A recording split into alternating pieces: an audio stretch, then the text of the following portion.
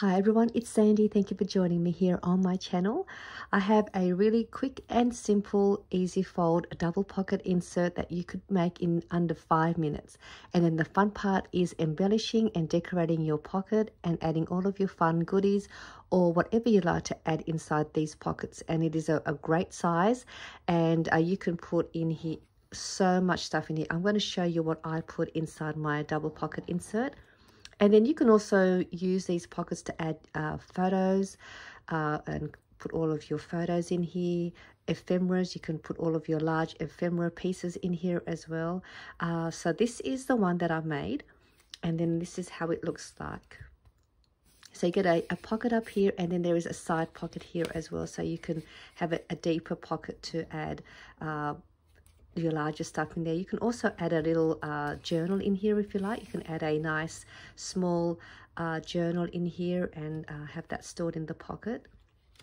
So this is what I've put in here. I just put a whole stack of goodies in here just so you could see what you could fit in here, and it's still not really bulky, so you could even send this as Happy Mail if you want to send some Happy Mail goodies to a crafty friend. Or if you are doing a swap, you can do a swap with another crafting partner and make one of these, and you can both swap your crafty goodies in your pockets and then swap them.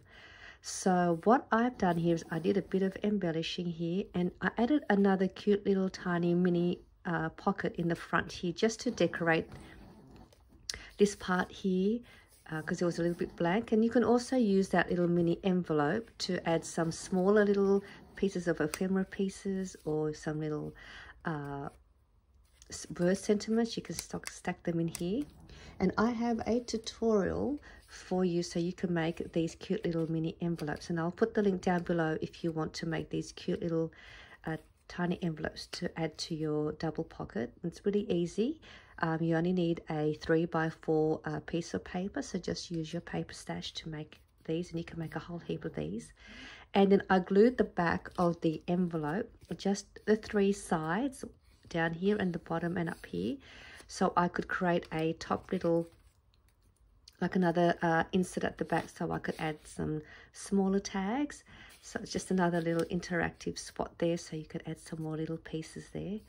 And let me show you what I put in here. Then I'm going to show you how easily it is you can make one of these. And I have made these a while back, and there are probably other videos out there on how to make these, but I just thought this is such a fun little double pocket. So I've got in here some package stickers, and there's a whole bunch in here. So this is a great Happy Mail idea. This is a Project Life or 3x4 journaling card. So if you have a whole heap of those, that would be great to swap with your crafting partner. I've got here a double envelope. I don't have anything in here, but I just wanted to show you what you can put. So there's a pocket there, and then there is a pocket here in the front as well. So you can add some smaller ephemera pieces in there if you wanted to make an envelope and put one in there. A tag, we always love adding tags into our little Happy Mail packaging. I've packaged some stickers in here as well, so you could package some stickers, and they're nice and flat, so they're not bulky. You could also decorate your packaging with a bag topper and decorate your bag topper. I made a paper laid embellishment a while back, and I had done a tutorial on how you can make one of these paper laid banner shaped embellishment using your paper scraps. So this is a great little idea to just add that into your pocket, and it just decorates your pocket as well quite nicely, and it just looks really fun. And then over here is the deep side tuck pocket. I placed some flower paper embellishments, and they were adhered to some acetate, and I just cut out some paper so that it would fit inside the side pocket, and just added a paper scrap to create a little pull tab. So that was a good spot to fit in here. So you can see you can add some of your embellishments and package them, place them in here. And you can also have your pocket this way if you want it this way. So you can have your pocket here and then your pocket up here. So you can have it this way or that way. So that's entirely up to you how you would like to make your pocket. So I'll just put these back and I'll show you how to assemble one and make one of these. I mean, look how deep, you've got so much room in here. You can put all of your photos in here as well, or make it into a little mini photo album and just keep them all together. So I'm just going to show you how much I can fit in here. Just put these back in there. And I think that's it. So let's go ahead. So all you're going to need is one piece of 6 by 12 inch paper. So if you have a 12 by 12 paper, you're just going to cut that in half at 6 inches, and you can make 2 of these. So that's another great way with this double pocket. You can make 2 of these with one piece of 12 by 12 paper. So I did use double-sided paper, so that way you're able to see another print at the back. So if you have double-sided paper, it'd be nice to be able to use that, so you got double print. But if you have single-sided paper, this part here will be the white part, and then you can just decorate it and cover it up. So single-sided paper is still fine to use.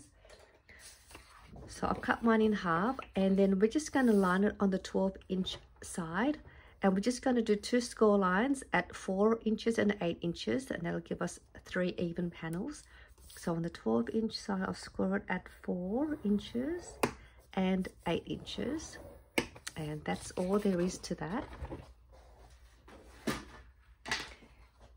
And I have my paper with the directional design. You're just going to also decide which side you want the part as your cover, and in this case I'm going to have this as my cover, so I will have it face down, and then the directional will be facing the normal way. So with that first score line that we've got up here, we're just going to fold that back. So we're going to fold the top part back, and I'm just going to give that a good press, and then where we've got the other score line, we're just going to bring this one up. So it's just folding one back and one to the front. So you have your paper like that. And then with the front part here, we're going to fold this forward. And I'm just going to fold it about from here. And then this part about halfway to here. So you can, again, just decide how far down you want to create your fold so that you can have your pocket showing. So I'm just going to go like that. Now, if you don't want to do that, you can just create a thumb notch up here if you wanted to do that. And but I like this sort of shape, so I've done that. I'm going to open this up and go to the middle panel here, and on this side I'm going to use my circle punch to create a thumb notch. So I'm just going to go on the right side of the middle panel and do that. If you don't have a circle punch, you don't have to worry about making one of those. It just makes it nice so you could see the pattern there. So that's all done. And now we're just going to assemble it and adhere all the parts we need to close up to create our pocket. And that is all there is to it. So what we'll do first, we're going to open this up. We're going to glue along here so we can close the front. Sorry, my glue hasn't come out. I keep leaving it open and I never close my glue bottle, so then it just dries up, which is then my fault. So let me just quickly get some air out. But you can go, there goes my pin. Oh gosh. Okay, I'm just going to add my glue now here.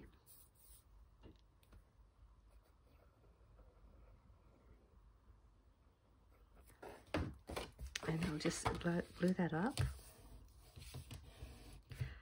And then I didn't glue this side. I'll just open this up. If you wanted to keep this whole front part closed, you can go ahead and add some glue just along here and then seal that up. And that will seal both sides of your front pocket. But I didn't glue mine down.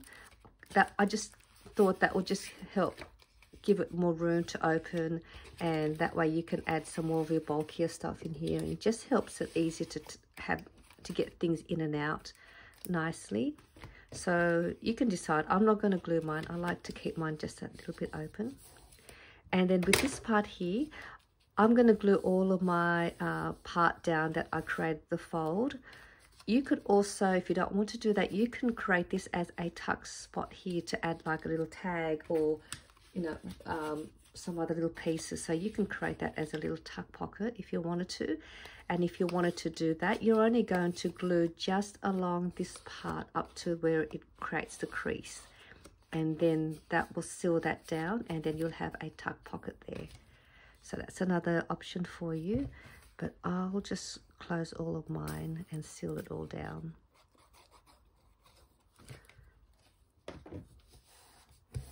So that part's done, and now we'll just open the bottom part, and then we're just going to glue along here and along the bottom, and that will give you your deep side pocket.